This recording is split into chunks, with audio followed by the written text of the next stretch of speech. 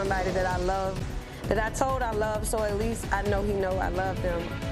A close friend is remembering a loved one tonight after 2 lives are taken inside a business, rocking a quiet community in Henrico. You're watching 8 News at 11. I'm Eric Phillips. Deanna is off tonight. Henrico PD is now investigating this as a double homicide after finding the 2 bodies with gunshot wounds around 5 o'clock this morning.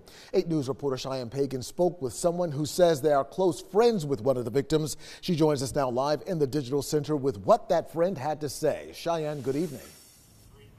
Eric, although police have not released the names of the 2 men that died this morning, one Henrico County woman told me she knew one of the victims like he was her own brother.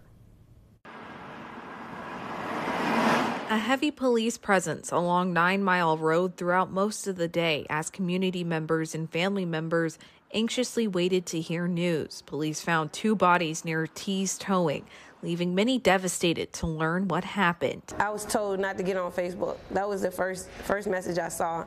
And then as I scrolled through my cell phone, I just seen text messages about it. Nellie Sims says one of the victims was a close friend of hers. It was a feeling like that I really, you can't prepare yourself for.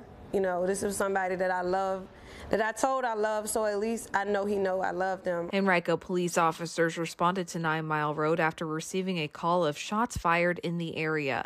At around 5 a.m., they found 2 male victims shot to death at a business. For Sims, the mourning process begins. He's a great person, great father, great son. You are remembered how you live, and people celebrate you with happiness and joy and have great things about you. That means that you are a great person. As the investigation is now underway into who did this and why, Sims has this to share. The biggest message I can say is like love heals, stop the violence. Even though there are multiple social media posts pointing to who the victims are, police nor family members have confirmed them, and we're not listing any names until that happens. Henrico Police is asking anyone with any information about this case to give them a call. Live in the Digital Center, Cheyenne Pagan, 8 News.